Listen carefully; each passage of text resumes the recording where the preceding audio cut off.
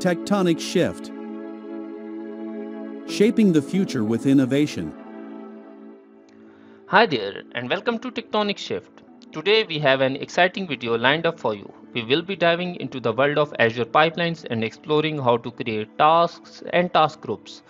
But first, let's understand what a task is. In Azure pipelines, a task serves as the building block for automation within a pipeline. It's essentially a packaged script or procedure expertly abstracted with a set of inputs. And now let's talk about task groups. Imagine encapsulating a sequence of tasks already defined in a build pipeline or a release pipeline. That's what a task group does. It's like having a supercharged tool that you can easily add to any build or release pipeline just like any other task. Isn't that awesome? With task groups, you can streamline your pipeline creation and make it more efficient. So in this video, we will walk you through the step-by-step process of creating both tasks and task group. By the end, you will have the knowledge and tools you need to boost your productivity and take your pipeline to the next level. Let's not waste any more time. Let the exploration begin. Watch the full video to learn how to master task and task group creation in Azure pipelines. This is the classic pipeline view in Azure DevOps. Since the pipeline is new, no tasks are there. Let's begin by adding a task to our pipeline. Simply click on the plus icon available at Agent Job 1. Once clicked, a new blade would get open. Now find the PowerShell task in the search bar. You can choose any other task that you need like Python or any other available option. Once you have found the PowerShell task, go ahead and click on Add to include it in your pipeline. Great. Now let's customize this task a bit by adding a sample code snippet. To make it more informative, let's give this task a display name. Under type, you have the option to either select script path or inline. For this particular task, I'll choose inline. Now in the script section, I will add a sample code script to create a folder in the C directory. With this simple addition, our task is now ready to perform the specified action when the pipeline runs. Now I will add another task for PowerShell. Again, select the plus button and type PowerShell in the search bar. Once you have found the PowerShell task, go ahead and click on Add to include it in your pipeline. Again, I will add a display name to it and add an inline script to this task.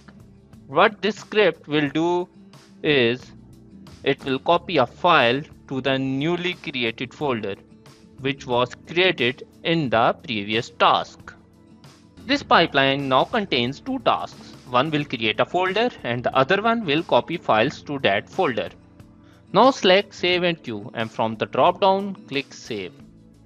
Make sure the path is OK and hit Save button. It will save the changes of your pipeline. Now imagine you have multiple tasks that you would like to run across numerous pipelines. This is where task groups come to the rescue. They allow you to merge any number of tasks into a single reusable task, simplifying your pipeline management. Let me demonstrate how you can create a task group. First, select the tasks that you want to include. You can choose as many tasks as you need. Simply right-click on the task and from the right-click menu, click on Create Task Group. A pop-up window will appear. Here you can provide a name for the task group and if you wish, add a description to make it more informative. From the categories drop-down, select the appropriate requirement. For example, I will choose Build and once you are ready, click on Create. You will see a link confirming that the task group has been created. When you click on it, you will be taken to the task groups page.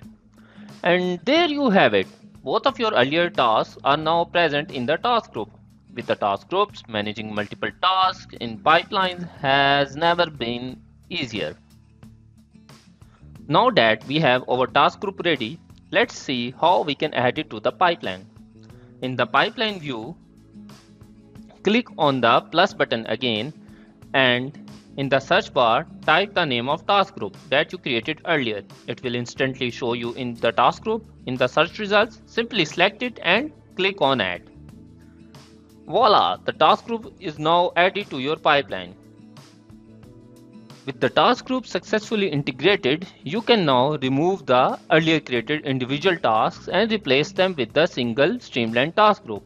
This simplifies your pipeline structure and making it more efficient and easier to manage. Stay tuned for more Azure DevOps insights and practical demonstration. If you found this information useful, remember to like this video and subscribe to our channel for more valuable content.